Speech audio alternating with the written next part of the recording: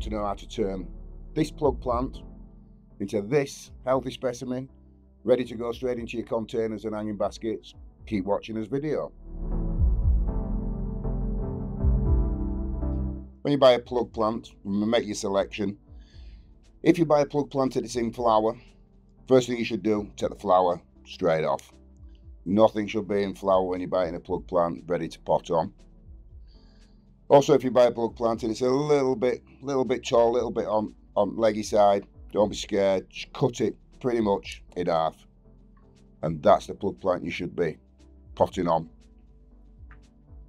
Once your plants have matured, again, starting to get a little bit leggy, what you can do, you can be as brutal as literally running the scissors straight through the middle.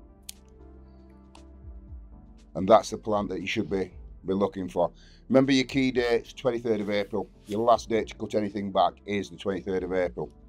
If you want to be a little bit more delicate with it, if you want to do it properly, what you're basically looking for is above a leaf on the stem, and then just take it off. And then the next one above a leaf, take the stem straight off. And what you're looking at is a plant that's going to be about an inch and a half tall, and no taller than that. And remember, again, your last key date for cutting stuff back, 23rd of April.